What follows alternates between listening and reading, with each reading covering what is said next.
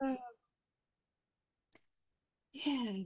Well, welcome everyone in Polyvagal theory informed, if that's the thing, series. And today we have Deb Dana, which I would say the mother of Polyvagal. If Dr. Stephen Porges is the father and developer, I think Deb is the mother.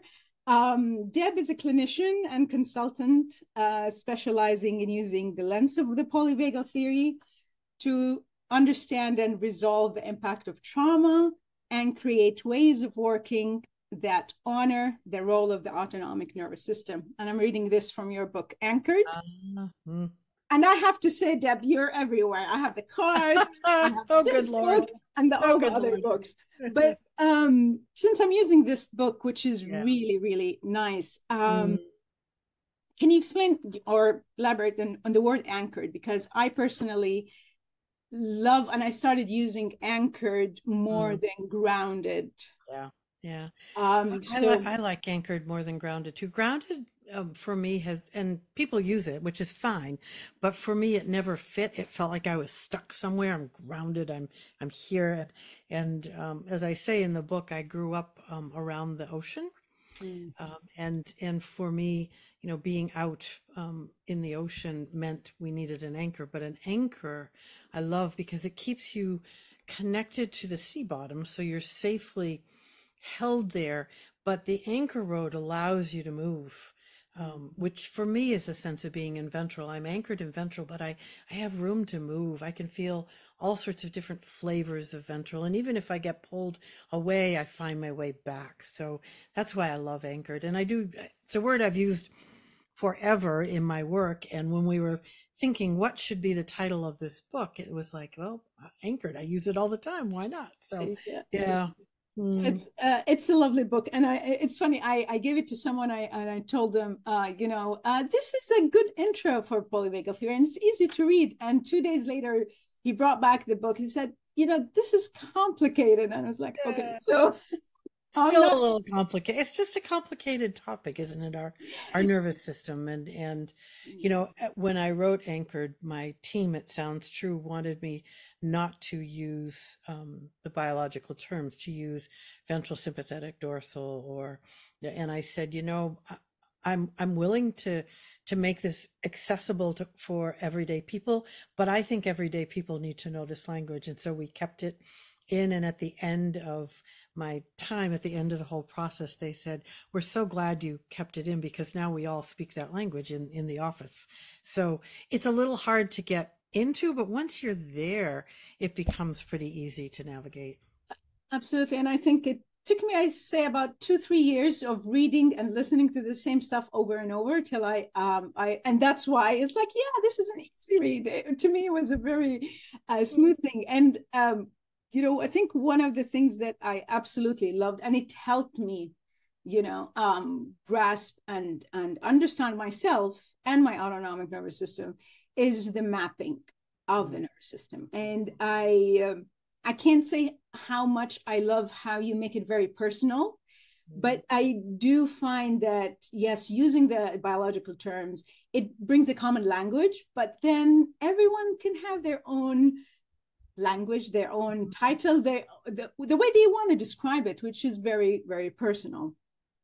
But let's get into the topic that I really want to get into is being polyvagal informed. And today we're talking more in the clinical practice. A lot of the most of the audience are either therapists, clinicians, counselors. What does it mean, and why it's important? Yeah, it's interesting. There's all sorts of language. I use polyvagal informed or polyvagal guided or, a polyvagal perspective. I mean, there are lots of ways to think about it, but I think for me, the foundation is I'm engaging with my client's nervous system. And so it is important for me to understand how the nervous system works and how our nervous systems are communicating, because no matter what model of therapy I'm using, I still am engaging with the nervous system, right? You can't get away from working with the nervous system. So many of us aren't trained to work with the nervous system. Many models of therapy don't, they don't bring it in, right? And I'm trained in a whole bunch of other things, and nothing really spoke directly to, oh, here's what's happening in the nervous system. And once I could layer that underneath and become, guided by how the nervous system works using Steve's beautiful organizing principles, then my work using other models was better, right? Because I knew why it worked. I knew when we got stuck, what I needed to do. So I think that's probably the reason I think people should really understand the nervous system, and our nervous system is impacting our client's nervous system moment to moment. And if I don't understand how that's working, I don't know how to change it. Yeah, absolutely. Yeah. So in a therapy room, I've seen you do beautiful demos, and it's we're not going to do a demo right now, but it's how, because we, as you said, we're not trained, or I'm not a therapist, but many are not trained in that. But what does it look like in the session room? What would the therapist be doing to honor their nervous system and their clients?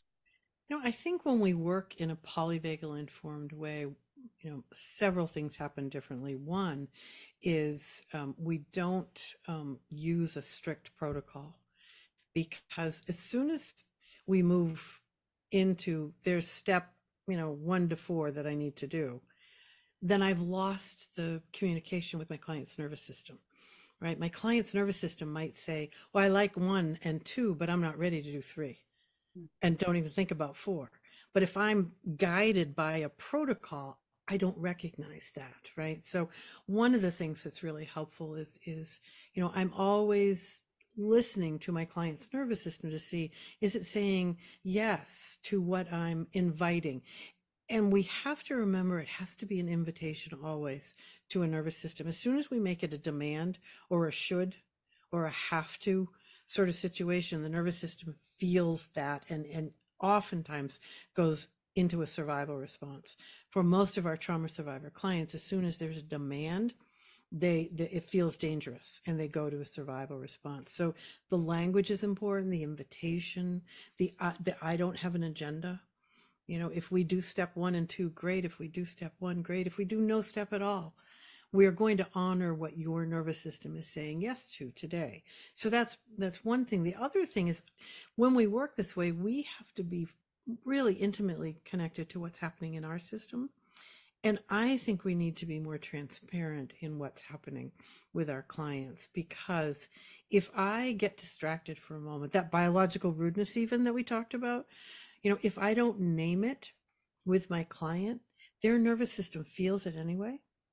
And it may not rise to the level of their conscious awareness, but their nervous system marks it, and their brain begins to make up a story, right? Oh, Deb doesn't really want to be here today, or Deb's tired of working with me, or for many of my clients, I'm too broken to be fixed, right? So get that biological rudeness, or perhaps something that my client is saying touches my system in a way that pulls me too deep into my own survival pattern. And then I come back, I name that with my client. I think it's important because their nervous system knows it, whether I name it or not. And with trauma survivors, their experience is they're told what's happening isn't really happening, or they're told, don't listen to what's happening in here. It's not true, right? So when I say, oh, I just got really pulled into my own story for a moment, but now I'm back. I discovered early on my clients would say, thank you for telling me that, because now that we're reflecting on it, I noticed something, but I didn't know what it was, right? And the other thing they also would say over and over was, I'm so glad to know you're human. I said, yep, human, just like you. My nervous system is organized just like yours. Hopefully I'm a little more skilled at coming to regulation and staying there, but I too have my moments when I get pulled into survival or pulled out of connection. And I'm going to name that with my clients so that they know it, so that they explicitly know it, right? Because they implicitly feel it. I want them to explicitly know it. So I think those are the two things that are so different when we work this way. Yeah. Could we talk a little bit about biological rudeness? Because we both know what it is. Probably a lot of our listeners don't. Yeah. So biological rudeness is I actually had this experience at a yoga class the other day when it was the only second time I'd been to this class, and I found it a challenging class. And after class, the teacher was asking me, my experience, and I was just starting to talk with her. And all of a sudden, she started looking over my shoulder at one of her familiar students, and smiled at that student, and my nervous system felt, oh, I don't matter. Mm-hmm. That's biological rudeness. She came back, but it didn't matter. My nervous system already had that moment of disconnect. So when we look over somebody or through somebody, or for therapists, the famous thing with therapists is looking at your watch or looking at the clock, right? And we try to sneak it in with, like I'm wearing a watch here and I'm trying to go, without my client knowing. And I learned again early on to just say, I'm just going to check the time so that we keep track of where we are in our session. And then I would look at the clock on my watch. But if I don't do that, again, the nervous system registers, she just went away, right? I'm not important, or whatever the story is that's going to go along with it. That's biological rudeness. Yeah. The common things that just happen in the course of a day. Mm-hmm. Yeah, and noticing that it's happening and trying, maybe unsuccessfully most of the time, not go into the story. And right, because we're storytelling beings. That's what humans are. We're meaning making creatures, and we do that through story. And what the brain's job is to make a story that makes some kind of sense of what's felt in the nervous system. Right? So the story that comes isn't, she's just looking at one of her old friends who's a student, and she's not ignoring me, she'll be right back, she just got pulled away for a moment. That's not the story my brain makes up. In the moment, my brain says, oh, I'm not important and I'm not going back to this class, right? It's a survival response. Yeah, and it's not intentional. That, and yeah, our brain can create the most fabulous dramatic stories, and we could find evidence to do that. And absolutely. So let me ask you, because this gets asked all the time, state follow story, or is it story that follows state? Story follows state. Yes. yeah, because the information, we know that the vagal pathway, 80% of the information comes from the body to the brain, 20% is a response back. That information that gets fed up to the brain, then the brain tries to make some sort of sense, tries to organize it in some way that we might move through the world, move through our day. And the way it does that is by making story. And when we have the same things over and over and over, it makes beliefs, right? Stories and then beliefs. Right. So I have a story about, if we take, my poor yoga instructor, if we take her, I have a story about her, but then I might, if it keeps happening, I have a story about yoga instructors, or I have a story about my place in the world. It becomes a belief, right? And then that's going to prevent me from trying another class or doing other things, because a story that's repeated over and over just becomes a belief about the world and me. Yeah. Well, I want to go back to the naming for therapists, because we're therapists are human after all. Who knew that? But because life happens, and sometimes things we're taking out of our ventral, and then a client comes in. And for many, I think, without having this understanding that the nervous system detects, will try to kind of muster it in and override. Yes. Yeah. How is that affecting? And is it something, easy? I don't know if it's easy for therapists to say, hey, I've had a bad day or something. Is that necessarily to do every time? It's interesting. And again, there's a lot of clinical wisdom that goes into this. What I do know is that unless I am regulated enough, I don't have to be fully immersed in ventral, but I have to have a critical mass of ventral circulating in my system so that I am sending a welcome and I'm a cue of safety for my client. If that's not the case, I need to do something. I either need to, tell my client, and I would tell my client, I had a I had a full-time practice when my husband had a stroke, and immediately the world turned upside down. And I saw very few clients for a while, and there were many mornings when I would get to the office, and it would have been a very challenging experience to get there. And I would simply tell my clients, it's been kind of a messy morning. Can we just take a moment and both of us arrive in ventral? They don't need to know why it was messy or the details. They need me to acknowledge out loud it was messy because they're feeling it coming from my nervous system. So oftentimes I'm probably more someone who will name with my clients, my sympathetic just pulled me away for a moment, but now I'm back. Because what happens is you can say, did you feel me get pulled away? That's a clinical experience, right? Did you feel me? Many people have, cut off, no awareness. Yeah. If my client says no, I say, oh, let's play with that. Let me make it really big and see if you can feel it, right? Because that becomes an intervention we're doing together. The other thing is, can you feel that I'm back now? Because many, many clients can feel the going away and have no awareness that someone comes back. Mm-hmm. So even if I name it, I get pulled away, I'm now and I'm back. Not the details of why. They don't need to know that my grocery list just came in to my brain, right? They need to know it got pulled away and came back, and then they can feel it. They get the sense of, oh, people do come back. Yes. I can notice they go and come, and Deb knows how to come back to regulation. That's what we're trying to help our clients trust and then experience themselves.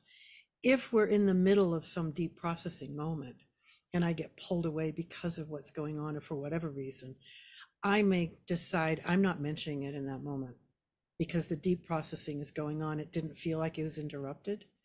But the next week, I'm going to come back and I'm going to name it the next week. We were in the middle of a really beautiful moment. You were processing this deep experience, and I got pulled away for just a moment and came back. And I wanted to name that now because I'm sure it registered somewhere below the level of your awareness. So I just wanted to name it. Right. Yeah, I found, mapping the states even during the day, and the more, I don't know how many times I've done the map, and every time there's something different. And I find that even, one of our attendees, she said, that's what she does with clients. And I almost want to do that mapping exercise with everyone I see, and there's always a nuance of like, oh, this is what I do when this happened. And I know you speak a lot about home away from home when we are getting stuck. So, but I don't know if that resonated, but I found that my home away from home depends on the situation, depends on the interaction. So where with some individuals, depends on who they are, my home away from home is different. And it's lovely to begin to feel the nuance of that, and to see, are there categories, right? Is my home away from home sympathetic when I'm in connection with people in my family or coworkers, or we begin to be curious about what makes the difference, because that just gives us more information about our nervous system patterns. And I think that's a really lovely way to go deeper into, knowing exactly how your nervous system responds. Yeah. It's one of the things that really made it, is dorsal. Knowing that I'm being pulled in dorsal. It's not that I don't want to get up or work or do anything. It's like my system is moving towards dorsal. Mm-hmm. And even with moving towards sympathetic, I found it to be, like almost magic, that as soon as I'm naming it, mm-hmm. and I'm acknowledging, oh, so this is what's happening, then that acknowledgement of itself is a ventral, it pulls me back to ventral. Right. So what happens with that, with naming and honoring that? The notice and name experience, you can't notice and name if you are fully in a survival state, because your prefrontal is not allowing you access to that. So even the practice of notice and naming brings a drop of ventral in every time. Mm. And once that happens, it begins to interrupt the automaticity of the survival pattern. And that's really what we're trying to do. Yeah, well, I do know the times where I know I'm fully unsympathetic, and there's that voice that's trying to pop on and say, hey, you're moving too fast. Right. But it Yep. just sometimes it doesn't happen. Right. I was having a conversation with Randall from the Polyvagal Institute the other day, and he was mentioning we were talking about the window of tolerance, and he said, you have different views on the window of tolerance. Mhm. So what do you think of it, or how, where does it Yeah. sit or not? Yeah. I mean, I think the window of tolerance is a brilliant creation by Dan Siegel, Mm. long time ago now. And I'm sensory motor trained, so Pat Ogden uses window of tolerance in sensory motor, so very familiar. And I was trained in window of tolerance before I ever discovered Steve's work. And window of tolerance works absolutely beautifully. The difference, I think, between the window of tolerance and the hierarchy, so I created the ladder, but anyway, we use the hierarchy, is that the window puts ventral in the middle with sympathetic on top and dorsal on the bottom. So it leads you to believe you can return from dorsal directly to ventral, and you can't do that. So the only reason we use the hierarchy is it respects the way we move in and out of these states. So window is fine. It's doing the same thing. Window is ventral, hypersympathetic, hypo is dorsal. It just, for me, it's like, oh, it's in the wrong order now, right? And I need to put it in the right order. So all of my clients were window trained, because that's what we were using. And when I discovered Steve's work and created the ladder, we then used the ladder. And it was interesting because it was an easy transition for most of them. And many of them said, makes so much sense, because I don't come back from dorsal right to feeling great, right? I often get activated and it gets very messy. And now I know why, because I have to come through some form of mobilization to get back there.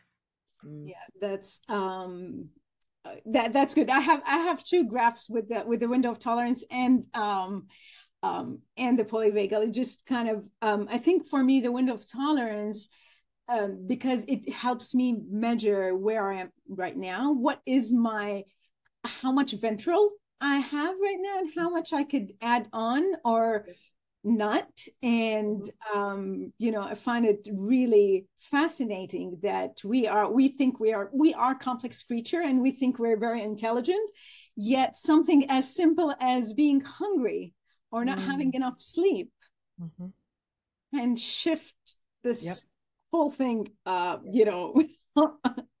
takes us to survival right away. Right. And I have these two slides I love that I've been using recently. It says, that the nervous system doesn't make meaning, doesn't assign motivation. It simply enacts a response. And this is not a cognitive response, it's a biological one. And I love that, to remind ourselves that, oh, this is a biological choice. It's not a cognitive decision that's happening. It's a biological one that's going on. And then when I can bring awareness to it, then I can engage my brain and body to help me move. Yeah, and I find it because all humans have a nervous system, all mammals have a nervous system, so that levels the playing field of, I don't need to really know the story or what caused the system to be in a stuck in survival. It doesn't really matter. Well, it matters at some point, but for me to see, and I think it's a lens that glasses that I have, that sometimes, like, even watching movies or listening to music, it's like, oh, this person or this is like, they must have been in this kind of state. It's so fun to look at other people like that and think, well, I wonder what state they're in. Right. And when we're working with our clients, in some ways, the story is so less important than what their nervous system response was to the story. And I've worked with so many trauma survivors who are so relieved to know, I don't need to know your story. we can, but it's not necessary. What's necessary is to help you find regulation in your nervous system. And as that happens and you bring some ventral, back to reflecting on a prior experience, things change. It's pretty amazing what can happen without my ever knowing the details of a story. And many trauma survivors don't know the details of their story anyway.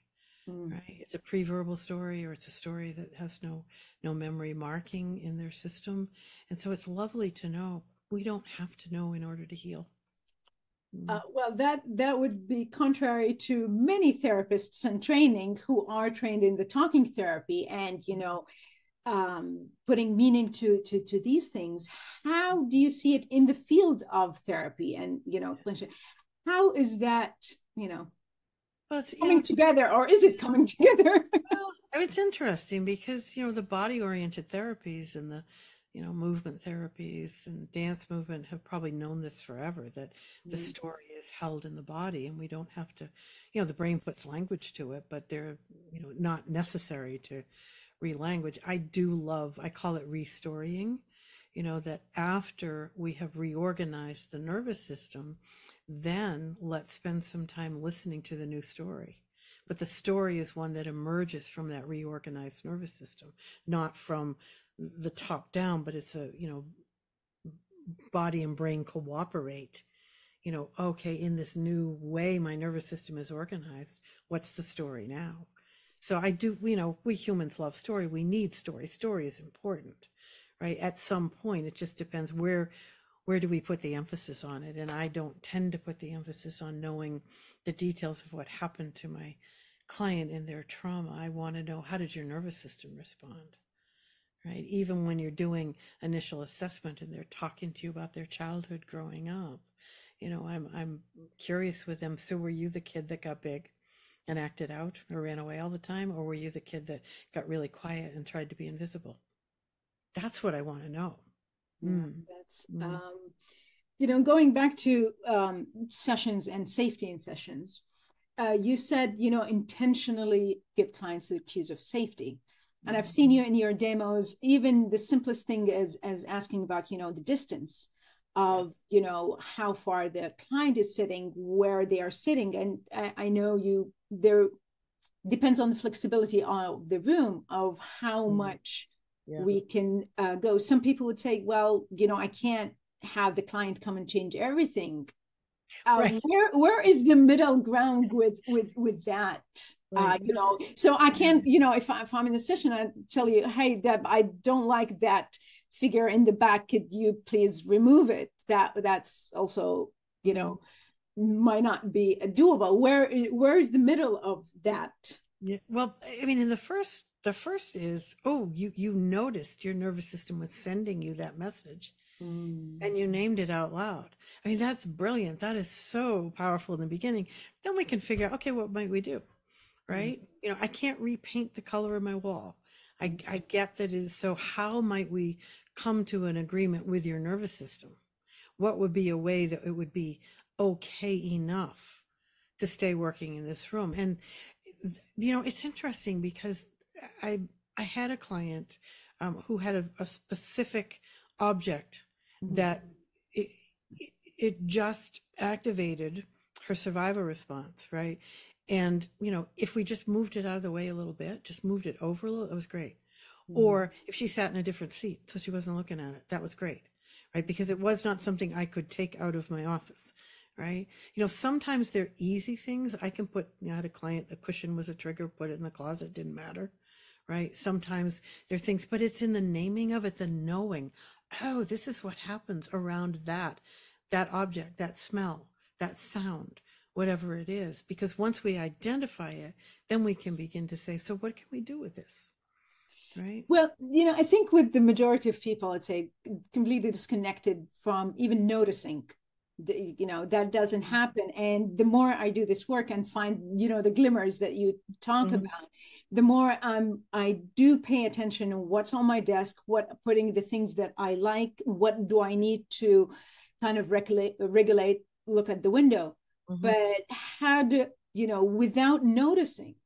So I could be in a place where there is a terrible something that is, affecting my nervous system, but I'm not aware of noticing that. So the first thing to do is to notice your nervous system, right? And you go, oh, I'm feeling a little uneasy, right? And then to become curious about, I wonder what it is. Is it because, again, neuroception, inside my body, is there something going on here, outside in the environment, or between me and another nervous system? And so you can begin to take a survey of those places inside, out in the environment, and between me and another. And then you usually can come to, oh, I really don't like that. Yeah. Right. Or, oh, I'm really hungry, or whatever it is. But you just first have to notice something feels a little off for me. And then you can use those three categories to begin to take a survey of, oh, let's see, what is it? Yeah. One of the things that kind of made me feel uneasy, and I didn't know what it is, and then understanding more about, ventral and the social engagement and the facial muscles are people who are really having a lot of, plastic surgery and procedures on their face. Yep. And there are few individuals who are really unanimated. Yep. And I felt like I don't feel good around this person. I don't know why. I don't like the way they talk. And then the more I'm starting to notice is like, oh no, this area doesn't move. This area doesn't move. Right. And my nervous system is registering it as, what is going on with that person. So how do you, because it's a big thing all over, and I don't think people do understand what it means to have those kind of things that, create that autonomic response with others. Right.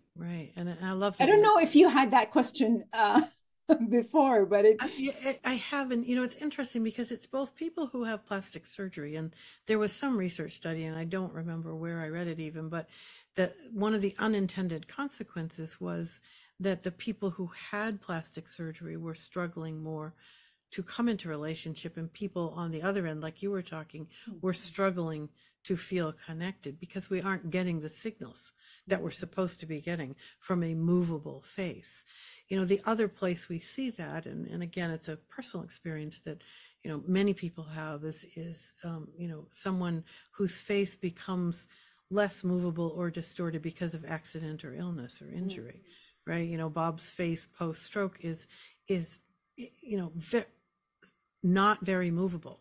Right. My nervous system, we're 8 years in now, and my nervous system still has that moment of, right. And then I can bring my awareness to it and go, oh, right. It has nothing to do with what he thinks about me. It's simply the artifacts of a stroke. His face doesn't move, but we have to override it because I'm not sure my nervous system is ever going to, not respond. It responds less intensely.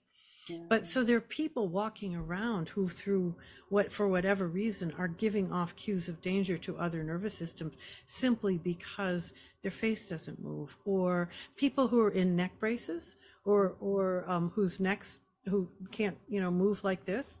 It's a cue of danger, an unmoving head, cue of danger. And it may have nothing to do with anything except that I have a stiff neck or I'm in a neck brace. Right. It's so fascinating. When you know what the cues of danger are, you can begin to work around them, I suppose, is what we're trying to do. Tone of voice. Yeah. Tone of voice is either a welcome or a warning. And tone of voice, I worked with a colleague who had a fairly monotone, flat voice. She was a brilliant clinician, but she had her own, long trauma history and a monotone voice, sort of a dorsal energy. And she couldn't keep clients because of that. Not because she wasn't a gifted clinician, but because her voice sent a warning to her client's nervous system. So fascinating, someone listening to this can easily go in a panic because, oh my goodness, I'm sending all cues of danger. I need to be changing this. I need to pay attention to what I'm doing, what I'm saying, and that of itself. And I'm just saying that, and I feel that. Yes. Oh my goodness, let's not stop this therapy business and go do something. much easier. And how is it? And it's, you know, how do you deal with that, or how do you address that with someone who's just coming into this work and hearing, oh, I need to be doing all that? Well, I have an exercise that I do with clients, and I, invite everybody in my trainings to do too. It's like we want to get to know, how do we send welcomes and warnings with our eyes, with our voice, with our gestures, with our movements, because we do it, just organically all the time, right? And the intonation of your voice is a reflection of what your nervous system state is, right? And so if you are regulated, your voice is going to send that message out into the world.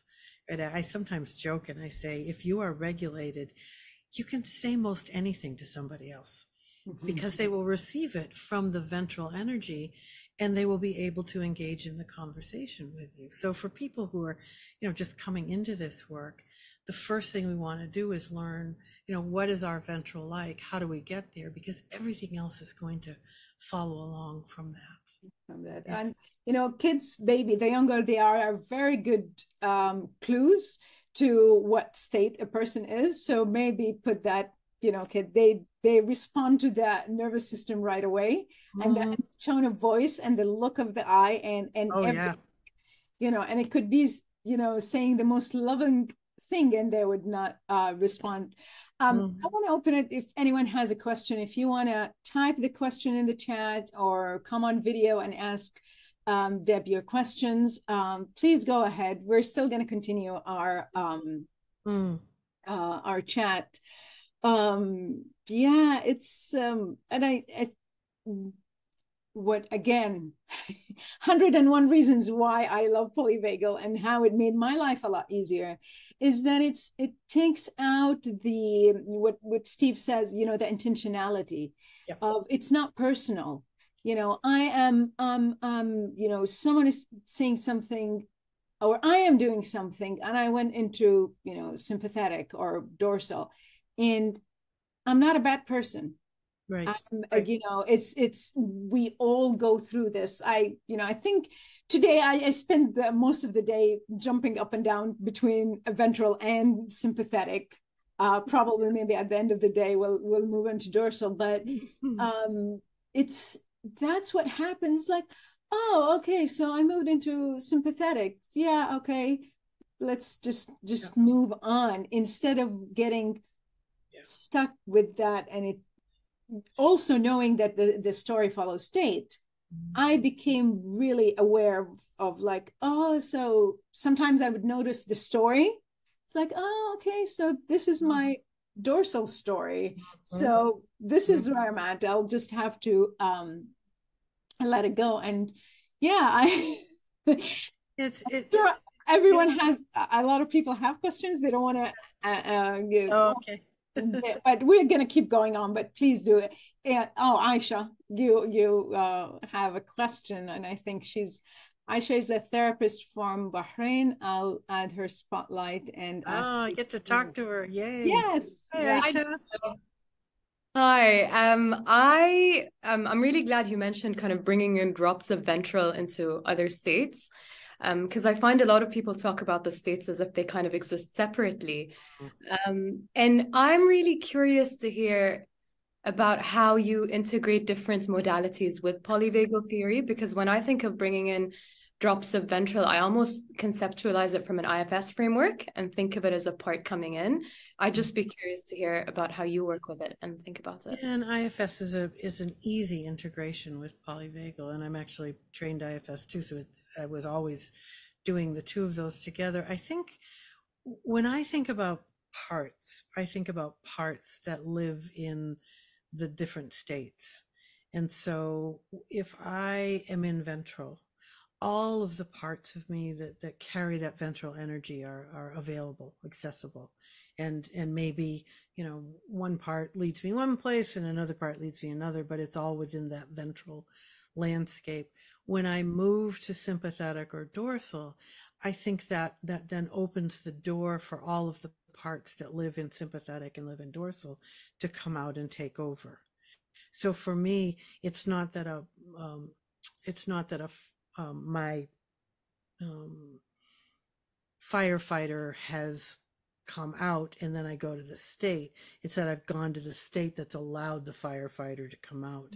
So that's how I, sort of envision states and parts working together. And then if we bring a drop of ventral, Dick would call it self-energy, right? Ventral, one of the aspects of ventral is self-energy.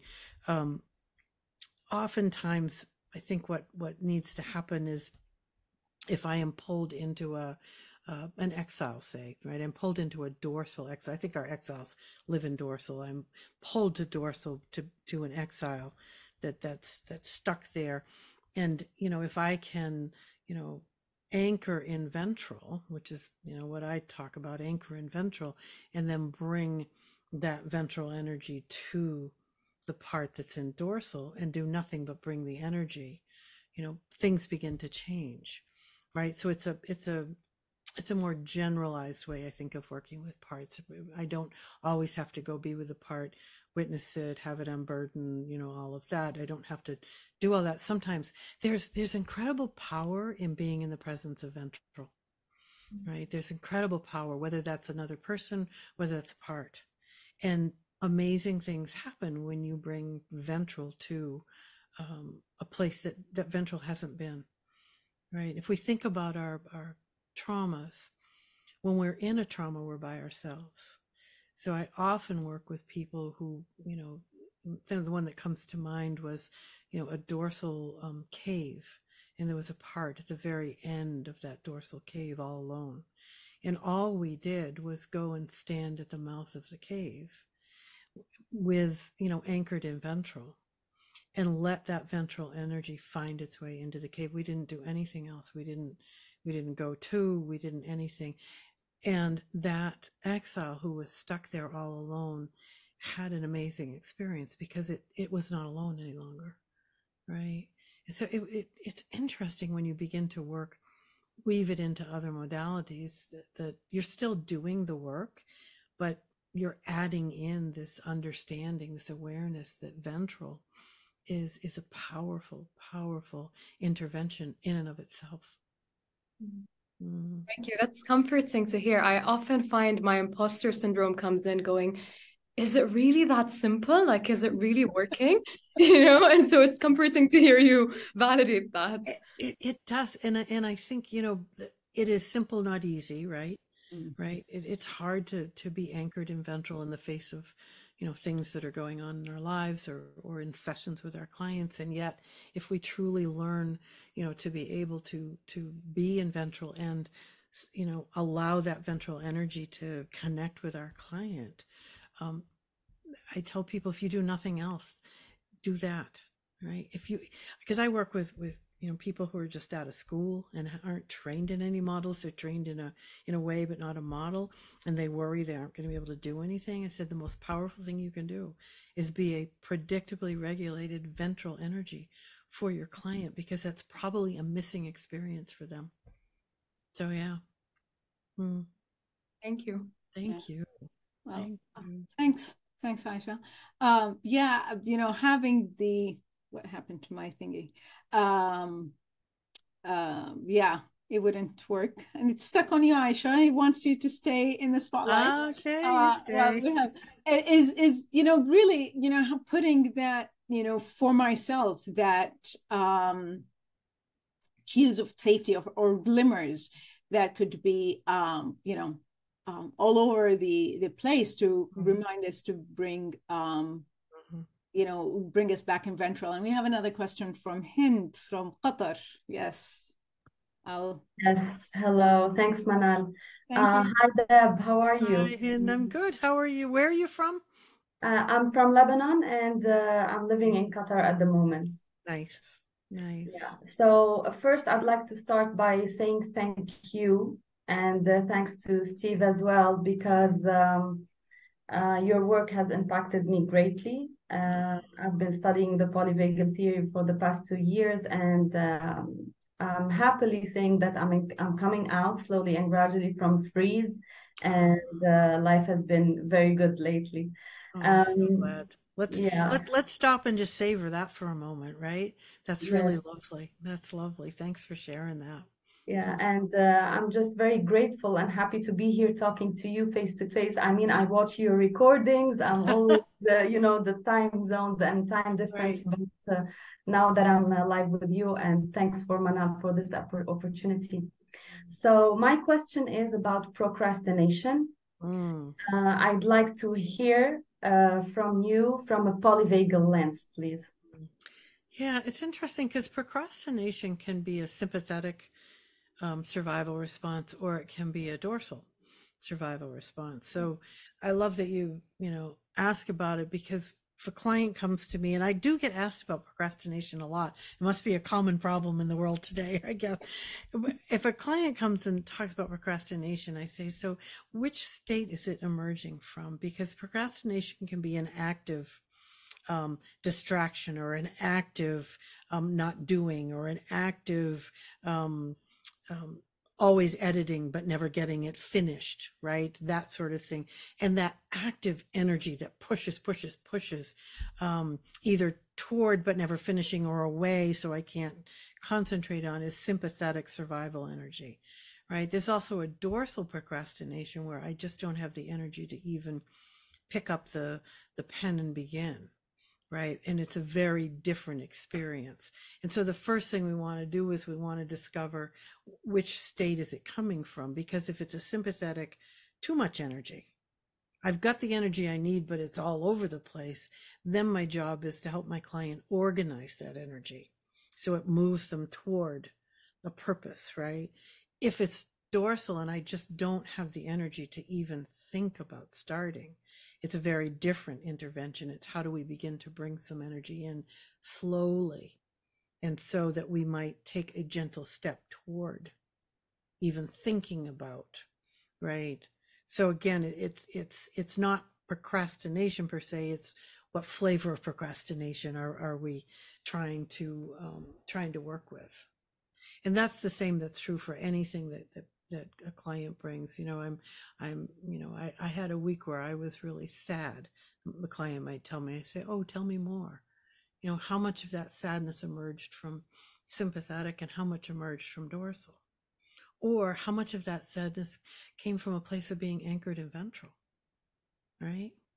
Right. So I love when people ask about something, because then we can explore more, we can be curious. Yeah. Yeah, it makes total sense. Thank you. Thank you so much. Welcome. You're welcome. That's a very good question, Hind. It's interesting to look at things, procrastination, I would think dorsal right away. I would not go to, think of sympathetic. And, even, with sadness, it does not come to me as, sympathetic energy, but it becomes more interesting to explore those, everything, basically, we can put it somewhere on that ladder. And that's true. Everything is somewhere on that ladder, which I love. I was thinking about the procrastination. I often struggle to finish something. I procrastinate around finishing, which is a sympathetic experience for me, because you can ask yourself two questions you ask. So like, what is this procrastination protecting you from? That's the first question. So if my procrastinating around finishing is protecting me from having my work out there in the world where people can read it and comment on it, right? So that's the protection. It's protecting me from something worse. Our nervous system is always protecting us from something worse, right? And then the other question is, what is it keeping you from? What ventral moment is it keeping you from? My procrastination and not finishing is keeping me from having the joy of having my work out there, right? So it's both. And we can use those two questions with most anything. If you stepped out of this pattern, what worse thing might happen? If you stepped out of this pattern, what ventral experience might occur? And that's really what's happening all the time. Thank you, Hind. Yeah, it's I because there's always this, a pattern I like how, if this pattern stops, it could go either way. We always, I think we're very hopeful in nature of thinking that if I would stop this pattern, good things would happen, but we don't look at the well, your brain might be hopeful. Your nervous system is going to err on the side of survival. And so your sympathetic system usually says something in the realm of, if you weren't doing this, some dorsal thing would come in, right? Because part of sympathetic's job is to keep you out of dorsal hopelessness, despair, giving up, right? That's part of its job. And so when you say, well, if you stopped doing this sympathetic thing, sympathetic goes, no, you're not going to ventral, you're going to dorsal, and that's worse. So yeah, let's just keep doing this thing, even though it's not getting us where we want to go. Yeah. Yeah, we're very complex creatures. When you were talking about giving that, ventral, and I think that's something even not in a clinical setting. Because we all have individuals in our lives that they're stuck in either dorsal or sympathetic, dysregulated, unaware of what the hell is the nervous system is to begin with. Yeah. As a bystander or someone who would, we're not going to go into a clinical setting or what is it, how much of it can we, support them in? Yeah. A number of things come to mind. One is simply seeing them as dysregulated rather than, dangerous or intentionally trying to hurt me, right? They're dysregulated. They are unable to show up and talk with me. They are unable to behave in a different way, right? Not unwilling, but unable. And that begins to change the way I see others. I think, there's a just like me practice that we do, just like me, this person can shut down and disappear, right? Because again, we all have the same experience. So if you pick the things that happen to you regularly and say, just like me, that person can do the same, it begins to bring us together in that way. And then the other thing that if we go back to the power of ventral, as I'm moving through the world, I am sending cues to other nervous systems, not even people I'm directly in contact with, but just people that I pass by. And if I am regulated, I am sending a message to another nervous system that there is, hope, possibility, regulation, safety, around, right? And the same is true if I'm moving through the world in fight, flight, or collapse, shutdown. I'm sending a very different message. Right. So one of the things I say is we're responsible for the autonomic information that we're putting out into the world. Yeah, a question that I had wanted to ask you earlier on, because we don't have much time, but I think you'd have a very good short answer to, or is it's, to me, what it looks like to me or feels like is that, not necessarily ventral, state, but the social engagement that is responding out of fear of, wanting to please. And I know there's, you are talking about, and Steve about appeasement, and where a lot of people would, label it as fawning. And, we had that discussion, in October. We kind of, it makes sense to me. But is that our ventral, our social engagement? Does it happen in ventral? In survival, does our ventral energy is used as a survival energy, or is that just the social engagement that switches to that? It's a lovely question that I think more research is needed and is beginning to happen. We have some hypotheses. I don't think we have the research yet to back it up. But if we think about clients who are compliant, right? Compliance is not a ventral experience. No. They're not doing it because there's a willingness or a desire. They're doing it out of a need. And again, anytime we say I have to, or I need to, or I should, that's not ventral. That's a survival response. So, appeasement, and Steve talks about what he sees as appeasement. I have to appease this other person because they're dangerous to me, right? And so the social engagement system gets used, but not from a place of ventral safety and a connection, but from a place of survival. I have to make sure that that other person does not see me as dangerous, or else I will be hurt. Yeah. You know, that's appeasement, and the whole language, you know, language is important. Appeasement feels very different than fawn. Right? It just has a very different flavor to it. Appeasement is like I am actively doing something to survive. Fawn feels more like a submission sort of experience. And for people who have survived, you know, hostage situations, torture situations, these sorts of things, the word fawn is so foreign to what their experience was, and that's why appeasement, you know, is a word that we're using now. Yeah.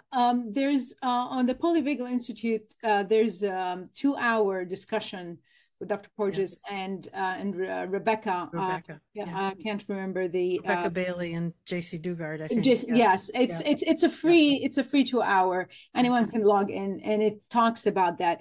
But because, you know, and that's definitely not based on any scientific or backed up research, you know, women tend, you know, I find it's more, you know, it happens more of smile, and it happens from, you know, childhood, smile and say thank you.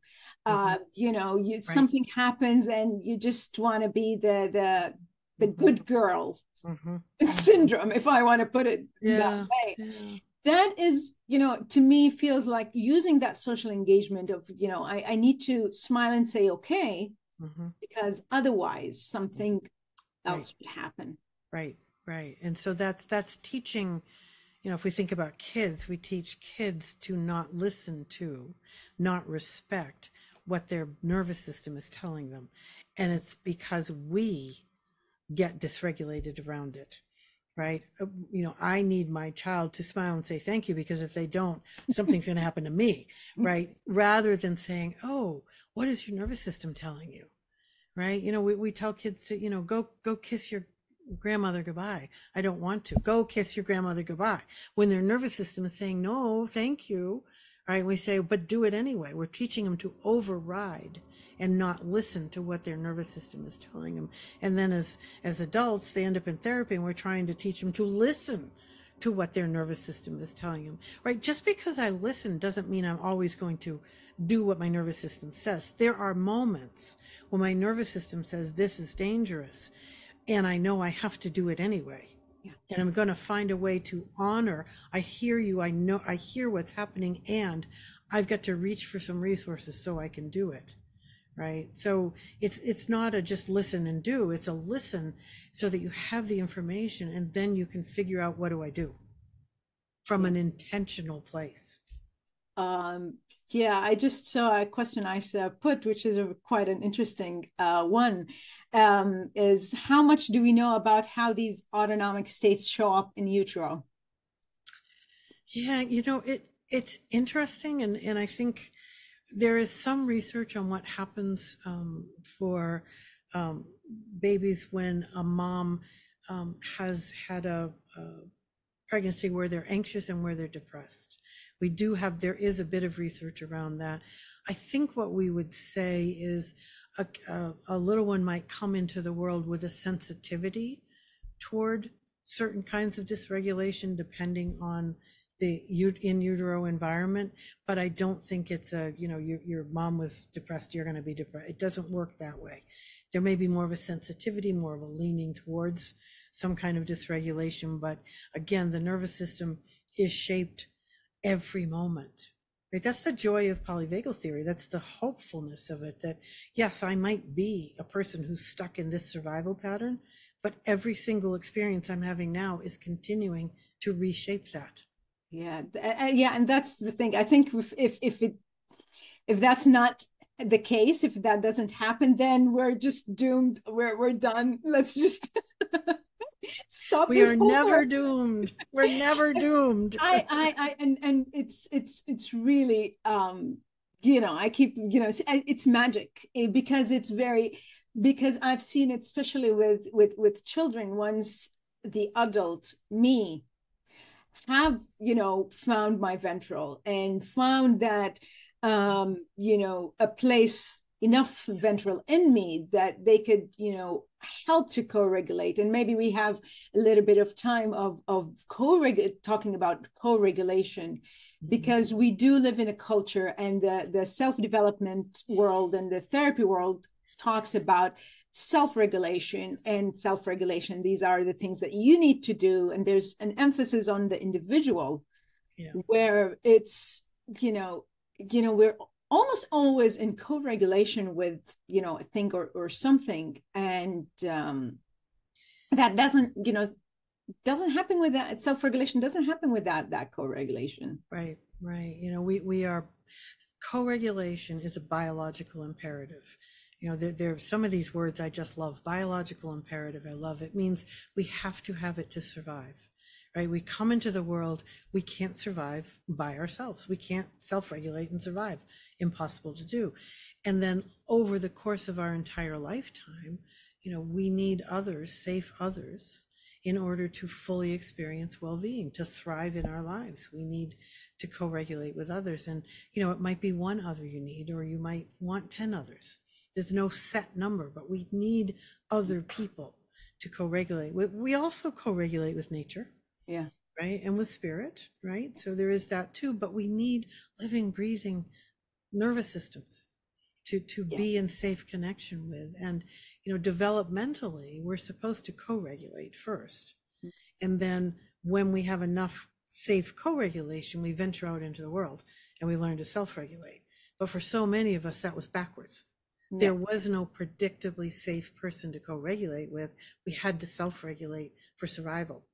Right. And then it becomes a survival energy rather than a nourishing energy. Oh, that was a turning point for me when I was reading Kathy Kane's book, and she talks about, you know, self-regulation as a survival. And I realized, oh my goodness, all these practices that I have been doing, you know, thinking that it's self-regulation, it's coming from I have to. And maybe at some point in life, you know, especially as a mother with children, there are times where there's no space of, you know, breathing room. I need to be regulated, or at least seemed like regulated. But that's it feels very different now from self-regulation in ventral. And I just want to bring in, because of the question on utero, of, you know, prematurity. And having to come into this world without, you know, because my second son was premature, and, you know, when I look at his nervous system, that you know, how does that impact? And thank God for you know, reshaping and all of, you know, that ventral, that, you know, I hope it helped him enough. But how is that also important for, you know, neonatal care, and you know, having that, because the nervous system is already compromised, is not. Well, when we come into the world early, the ventral vagus hasn't had a chance to myelinate, so it's not ready to do its job of suck, swallow, breathe.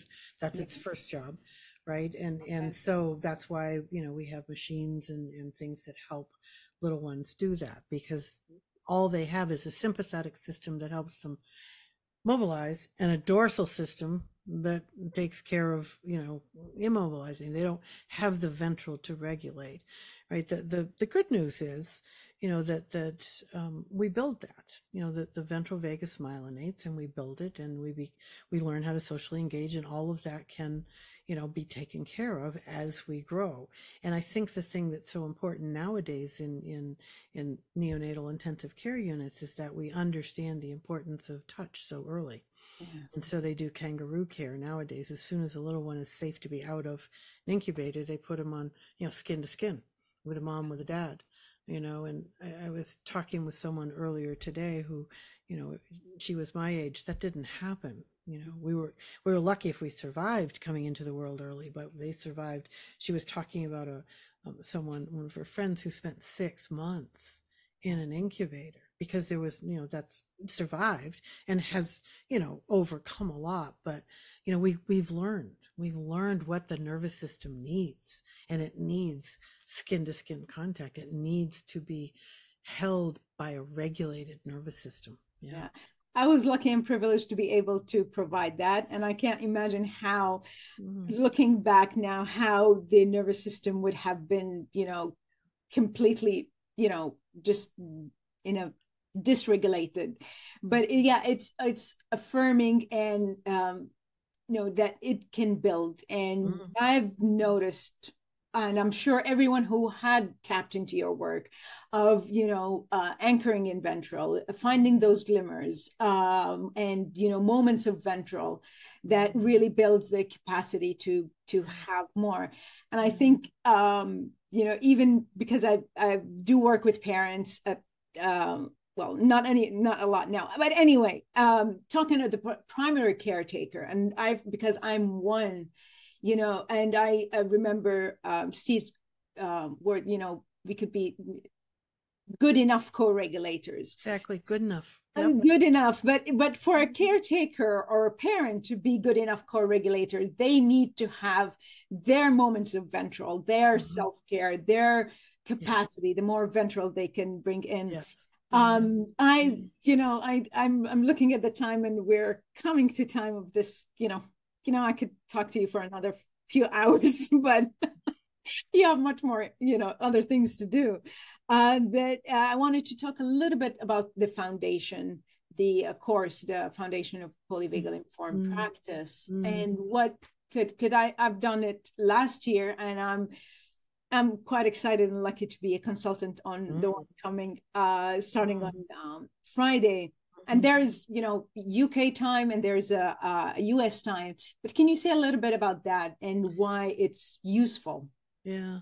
I find it useful. Yeah, Foundations was born out of, I was doing shorter workshops and people kept wanting to know, well, what do I do next? And what do I do next? And so Foundations is a 6-month program that really takes you through, a true course of understanding your nervous system and having lots of tools to regulate your nervous system and then use those tools with clients. So, I'm just starting to get ready to offer a masterclass immersion, which really would be polyvagal sessions, seeing, really, feeling the flow of sessions. Foundations is the lead into that. Foundations gives you all the tools to help clients understand their nervous system, to really use in session, either as a standalone or along with other therapy models. And I think it is, whether you're a clinician, most people who take it are clinicians, but, it's also about, how do I know my own nervous system? And then how do I help others know theirs? So yeah, I think Foundations has been, the feedback I get, it's been going on for several years now, is that it kind of changes not only the way you practice, but the way you live, right? And that's really what I hope happens. It's because polyvagal theory is not about a therapy model. It's about an approach to therapy, and it's about the way you move through your daily life. Yeah.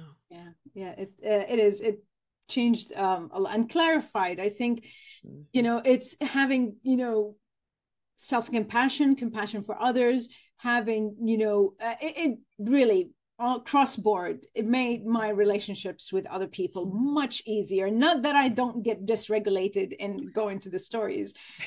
Well, let's talk about that for a minute, because it's important to say that out loud, to say that it is the common, expected, normal experience to dysregulate many times a day for all of us. None of us are anchored in ventral all the time. It's unachievable. We don't want to do that. What we want to do is know, when am I getting pulled out and how do I find my way back? That makes for well-being. The flexibility to dysregulate and return to regulation, that's resilience, right? So that's what we're looking for. So yes, I'm thinking about my day to day, and I can think, I've traveled down and up the ladder a few times already. Yep. Yeah. I'm human. Yes, exactly. And Deb, if anyone wants to reach you, what's the best way of doing that? Go to the website, rhythmofregulation.com, and there's an email. You can send me an email and I'll get it, and that would be lovely. It'd be lovely to hear from people. Yes. Yeah. Thank you so much, Deb, for the conversation and the time and the ventral energy that I felt coming my way. I hope everyone also felt that. And I'll send you the video once it's translated, and hopefully it's a start for many things to happen. I love it. Thank you. Thank you so much. And thanks all of you for spending some time together today. All right. Thank you. Have a good day, Deb. Thank Bye-bye. you. You too. Bye-bye, Bye-bye. everyone.